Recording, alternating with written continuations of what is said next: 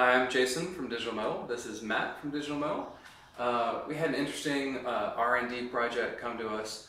There's a customer of Microsoft's that is interested in the Microsoft Band. They've got a pretty unique application that they need for it. They're going to buy 50 plus of these things, and they want all the data from all of them to accumulate together onto kind of one big screen. One of the limitations of the Microsoft Band is that it communicates over Bluetooth. And Bluetooth, for each different PC or device of any type that you're talking to, you can only have 7 active devices talking to each other at a single time. So one of the things that we did some research on is we found these really cool, very, very inexpensive Kangaroo PCs. Is a $100 PC, and Windows 10, and it's got hooked up here. It took almost nothing to get it set up and working. And so for each one of these Kangaroo PCs, you'd be able to have 7 Microsoft Bands talking to it at any time. But since they're so cool and cheap and inexpensive, you could easily have 7 or 8 of these together. And once you get your kind of network of PCs and bands hooked up together, you could federate all the data together into one endpoint to be able to show it all together on the screen. So we did just a very quick R&D application. It's just directly from the Microsoft Band SDK. There's just a little bit of an enhancement. I'm wearing one band, Matt's wearing the other. Microsoft was cool enough to loan us all these equipment, 2 of the Kangaroos and 2 of the Microsoft Bands. Knocked out this R&D application yesterday. It's right out of the SDK with just a little bit of addition of when I run it. It just looks for all the different bands that's attached to it, which is currently mine and Matt's. And this is just a heart rate monitor, but you could do the same with any of the sensors on it. And so we're just graphing it over time to show that we were connected to both of them. So you see mine spiked up and down there for a second as it started up.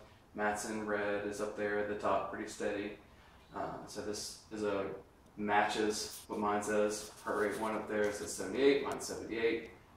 This is 0, it's 70. So this is just going to graph over time for as long as we keep letting it do it. What it does is just polls incrementally all the bands attached to it, asks for the current heart rate is, puts it up on the chart. That might need to get up and down a little bit to show it's changing.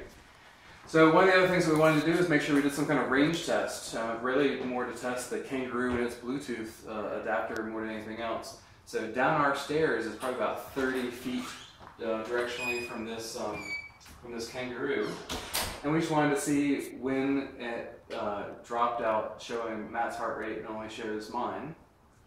Probably about the time he gets to the bottom of the stairs, the next refresh will just be showing mine and not his. He'll kind of drop off the graph.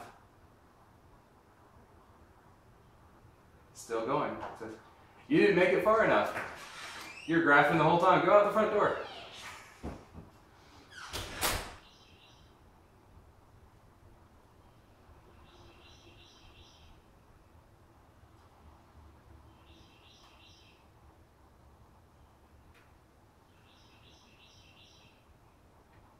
Alright, so now it's just mine, right? Heart rate 171, which is what mine's reading.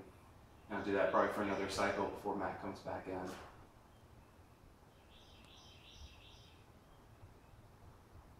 Alright, now it pitches back up because I heard him coming back in.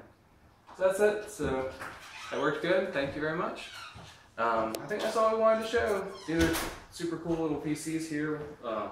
Docking stations as part of them. So you can actually run it with just this top portion if you don't need the extra controls for the keyboard and the USB and stuff. And Microsoft Bands are pretty cool too. We've enjoyed playing with those. Unfortunately, we need to return them, so that's why I wanted to go ahead and do the video. And if anybody has any questions, hit me up in the comments.